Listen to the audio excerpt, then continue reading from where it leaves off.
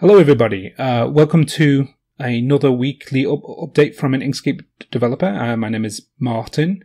Firstly, I want to give a big shout out to all of my Patreon supporters. Thank you all so much for helping me to develop Inkscape. This week has actually been slow because I've been dragged away to do other client work. I have been very slowly importing tuberculosis genetic data, and it's taking forever.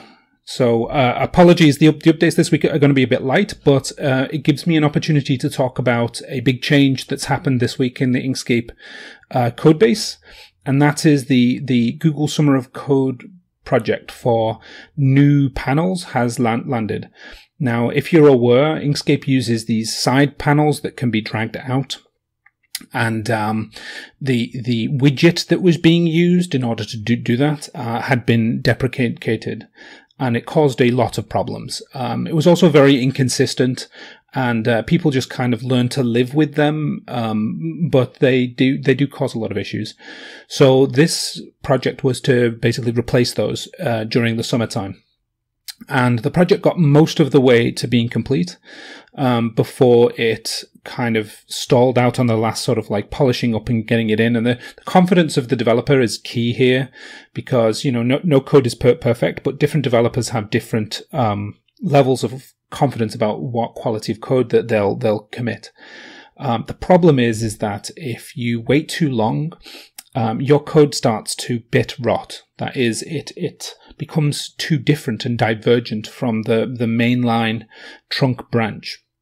So it takes more work to maintain this pseudo fork while you are trying to fix up problems. So right, you're creating a job for yourself as you wait. So what we just decided to do as developers is that we kind of pitched in together. I think Mark led the way on this to basically breach it directly into the project so we could get it committed in. We know it's not perfect yet. We know there's going to be some issues. So if you're able to test it, this is a great opportunity to test it. But it's looking really good, and it satisfies the first requirement for changes this big, which is, does it make Inkscape better? And I definitely think that these new panels are better than the ones that we had in 1.0. This did, however, cause an issue because this code was very large, and so it touched a lot of files. So if you remember the objects dialog, the new design for the objects dialog, that got damaged effectively by the commit because it diverged, and so I had to spend some time shuffling it back in so that the new panels code and the new objects in the dialog code could basically be merged together. The Thomas, who I mentioned last week and the previous week before that, who wants to get the new objects in the dialog in for 1.1, has done excellent work. He pushed all of his commits yesterday. It's looking really good. From the developer meeting that we had, we think that it satisfies the first requirement, which is, does this work better than the previous version of the objects in the dialog? And we think yes, but probably just about, because I've removed some functionality, so there's some regression. And we think that the rest of it can probably be handled by bug fixes, which is what happens when you hit freeze, right? You freeze and then you fix bugs until the release. It's mostly just to stop the developers going a bit wild.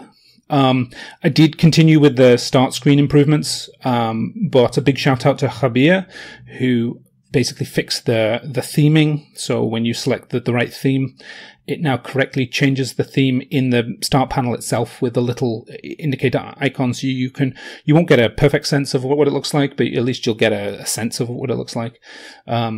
I also added some canvas controls because people wanted to be able to select the default for what, whether they wanted a dark canvas or they wanted a checkerboard background and stuff like that. So I've added those options in, and what they'll basically do is just override the default template. So when you create a new document, it'll have that as the background color. It doesn't actually change the background color. It's always transparent, but it does change the way it looks so that you're not blinded by a massive white.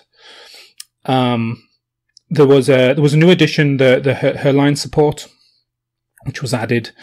I was involved basically just changing the user experience. So instead of it being a button, it's now in the drop down for the units. This is apparently an important feature for people who do cutting work and a couple of other types of workflows where you need to set not an actual unit, but you need to set a special value called hairline on widths.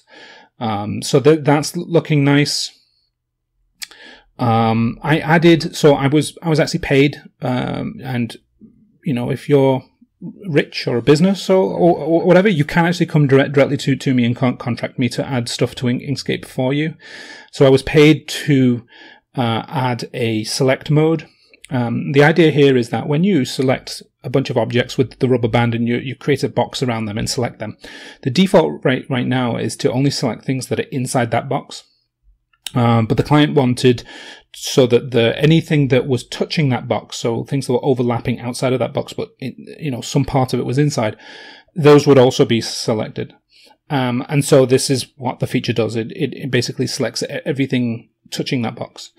There's a toggle button, and there's also a healthy discussion inside the merge request about how we should do it, because the select tool needs a bit of love as well, but we'll see.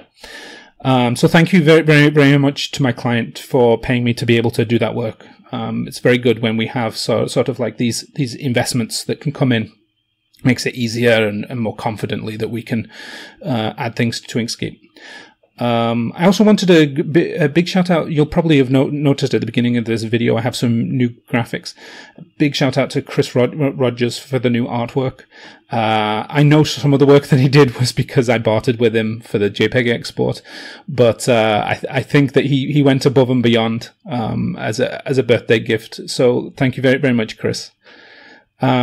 And I think that probably wraps it up for now. If you have any comments about the panels work, or if you want a link to be able to try that stuff, let us know. If you'd like to support my work on Inkscape, please do support me on Patreon or hire me. Either way. But like your support really does mean that I can work on Inkscape for more of my time, and I don't have to do other work. So have a very good week, and I will see everybody next time.